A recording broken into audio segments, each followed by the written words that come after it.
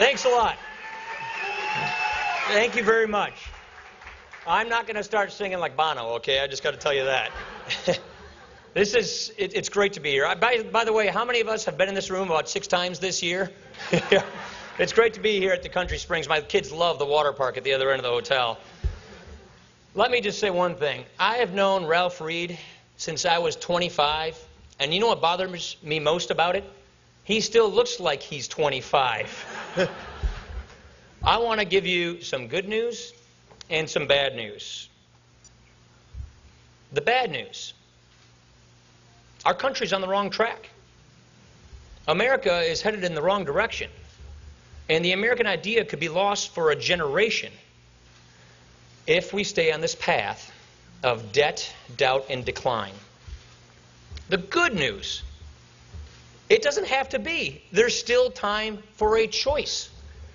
We have a choice of 2 futures to make in front of us, and that's the good news. We still have time to get it right. So we really have a choice in front of us. Debt, doubt, and decline on the one hand, where President Obama's taking us, or a renewal of the American idea. What is the American idea? It sounds like some kind of vague platitude. Well, you know what? America is not just a country with a lot of states. It's not Maine to California or Wisconsin to Florida. America is an idea. What is that idea?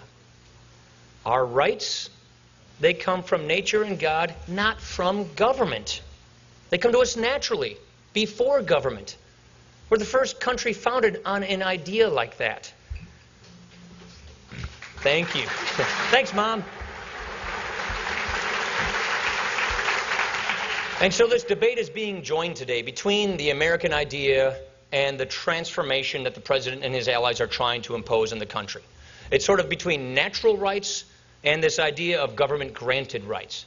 It's between a constitution of limited government and economic freedom and this school of thought that we ought to have a living, breathing constitution, that there's no limits to what government can do. It's a debate between conservatives and liberals, or more accurately, classical liberals and modern liberals. It's a debate that is coming to a crescendo in this country. And while in this election, the debate won't be completely won or lost by one side or the other, one side's not going to completely vanquish the other, but this election will put in place a trajectory because of math and momentum that will last a generation, that will be very difficult to reverse. So that tells me we've got some bad news that we have to deal with. The math, the momentum, and the man that's bringing it about. Well, let's look at the math. We have a debt crisis coming. We know this. Everybody knows this. Turn on the TV and look at what's going on in Europe, and that is what could happen to us next if we don't get this situation under control. We can't keep spending money we don't have. We're borrowing 40 cents on every dollar. The President just gave us a budget that says let's just do more of this. He has a budget, his 4th one in 4 years, giving us $1 trillion deficit every year for more spending, more borrowing, and a whole lot more taxing. The Senate hasn't passed a budget in going on 3 years, over 1,000 days. We have a law, a budget act, a law that says not only is April 15th tax day for Americans, it's also budget day for Congress. Congress legally is supposed to pass a budget every year. We did it. We did it last year, we did it this last week.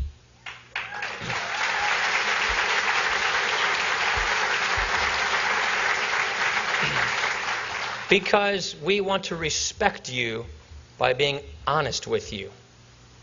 We believe that if Americans see the truth, they get the facts, they'll make the right decision. Now, that's the math. It's ugly. It shows a debt crisis. It shows that all those empty promises that politicians from both political parties have made to Americans over the last decades, if we keep going down the same path, will become broken promises. Broken promises to seniors who've organized their lives around these promises in retirement. Broken promises to people who are struggling to survive and get by. That's what happens in a debt crisis.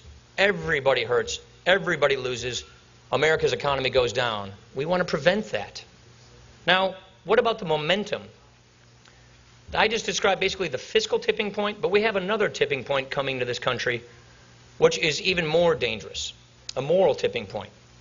we could come to this tipping point whereby more Americans become takers versus makers, where more Americans see the government as the provider for their livelihoods versus they themselves. You know, there are a lot of data and statistics out there. One of them that's kind of alarming is the Tax Foundation says that about 70% of Americans get more benefit from the federal government in dollar value than they pay back in federal taxes. 49% of Americans today aren't paying income taxes. There's a lot of reasons for that. Recession and plant shutdowns. The economy's not where it needs to be. But the question becomes, have we lost our zeal for the American dream? Have we lost our quest for the opportunity society where we make the best out of our own lives, we reach our destiny, we tap our potential, and we make our kids better off? And I would argue we're not. You see, a lot of people are down and out. They're not doing so well. I got friends in Janesville who lost their job at the plant, and they're in a tough position right now, but they haven't given up hope on the American dream. But if we keep going down this path, if we allow this new health care law to kick in, if we allow all these new government promises, which are empty promises, to continue, then we might find ourselves in a place where more Americans see themselves as dependent, where we convert our safety net, which is designed to help people who cannot help themselves or to help people who are down on the luck get back on their feet, where we turn that safety net into a hammock that lulls able-bodied people into lives of dependency and complacency, that drains them of their will and their incentive to make the most of their lives. Whatever you call that, that is not the American dream. And so we have these tipping points coming. We have ugly math that we have to face up to. We have a momentum that's going in the wrong direction. And that brings me to the man. We have a president that is making it worse, that is bringing us in the wrong direction. You see, President Obama cannot run on his record. Anybody fill up gas lately? I mean, I filled up my truck last night, and I couldn't even get it to full because it cut me off at $100 because the credit card won't let you buy any more gas. It's ridiculous. Look at the economy. Look at people who are struggling. Look at the poverty rates. So President Obama cannot run on his record. The question then is, will he change his tune? Was he going to change his ideology? A lot of Democrats, centrists, were telling me after the 2010 election, he's going to be like Bill Clinton. He's going to triangulate. Don't worry, he's going to work with you guys, just like, you know, Bill Clinton did in welfare reform. Not this guy. This is not a Bill Clinton Democrat. He is committed to his ideology. He is committed to that transformation away from the American idea, away from our first principles. Okay, so if he's not going to run on his record because it's not a good record to run on, and if he's not going to change his tune and change his ideology, what does he have left? He's going to have to divide America in order to distract America. He is going to play in the politics of envy and division. We see it every day.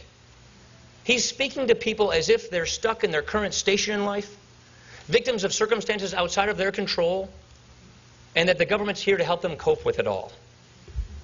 Look, when I was flipping burgers at McDonald's on the interstate as a kid in Janesville, when I was detasseling corn, when I was working for Oscar Mayer, you know, selling bologna, real bologna, by the way.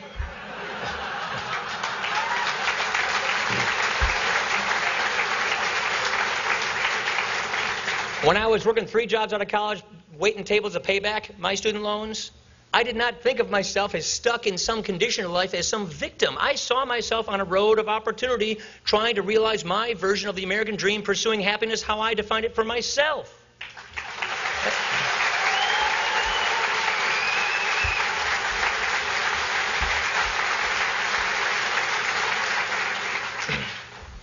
The idea that we're stuck in some station and that the government here is here to help with us, cope with it, it's an old idea. It's an idea that the president wants to create this new narrative so that we all think that if you go with the Republicans, they're going to throw you to the wolves. It's a dog-eat-dog world they want to release you into, some Hobbesian state of nature. And if you want any security in your life, stick with us. I tell you what, it's a false choice. It's an empty promise. And if you want to look at what this false choice looks like, we've already been given a glimpse of what an Obama presidency unplugged would look like. And I literally mean unplugged. Did you see that little thing with the Russian president the other day? Unbelievable. If you see what they're doing in implementing this health care law, and mind you, there are still hundreds of new regulations that have to come out with this thing. If he is willing, in a controversial, difficult election year, to have these new government-granted rights trample on our constitutional rights, like our First Amendment right to religious freedom and religious liberty, if he's willing to do this in a tough election year, what do you think he's going to do after he never has to face the voters ever again in implementing the rest of this health care law? So, the good news. We can turn this back. We can do this. We showed you with a budget in Congress the other day how to get off of debt and decline onto prosperity, how to pay off our debt, how to reapply our first principles. We showed you exactly how we can do this. And so we need to offer the country a choice of two futures, a sharp contrast, so that the American people can decide what they want their country to be. Not some backroom deal or some commission. We owe you the respect of letting you decide what you want Americans and America to be in the 21st century. And if we win that kind of affirming election, then you have given us the authority, the responsibility, and the obligation to save the American idea and to save the American dream for a generation.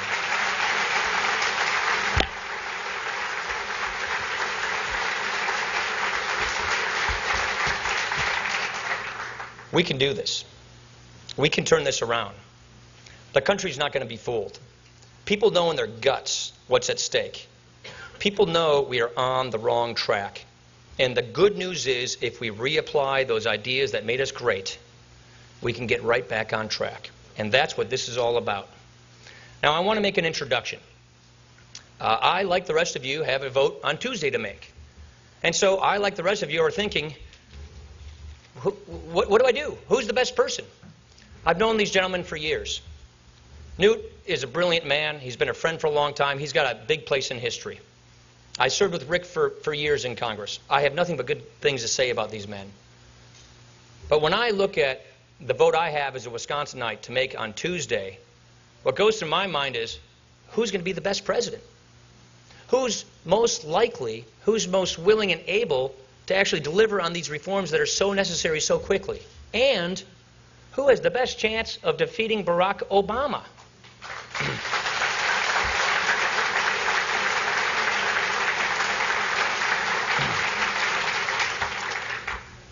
I think this primary has been helpful. I think it's been constructive. I think it's brought these issues to the fore where we're having the kind of debate we need in this country about the big ideas. But I think there comes a point where this primary can become counterproductive, where if we keep dragging this thing on, it gets us off of the mission and the goal, which is this: save our country in November by replacing Barack Obama as our president.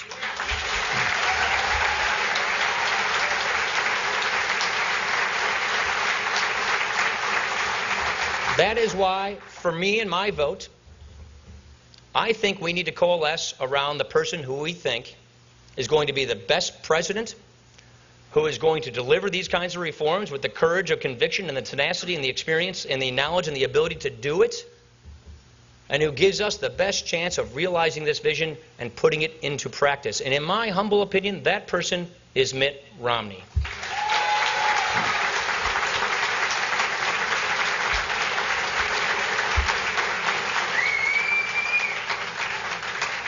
This is big. You know what, Wisconsin? We have a big responsibility. We've got a big opportunity. The whole country's watching Wisconsin. And we Wisconsinites, on June the 5th, on Tuesday, in November, we Wisconsinites can take back our state, can reapply our founding principles and declare we believe in the American idea, and we Wisconsinites can help decide the fate of this country.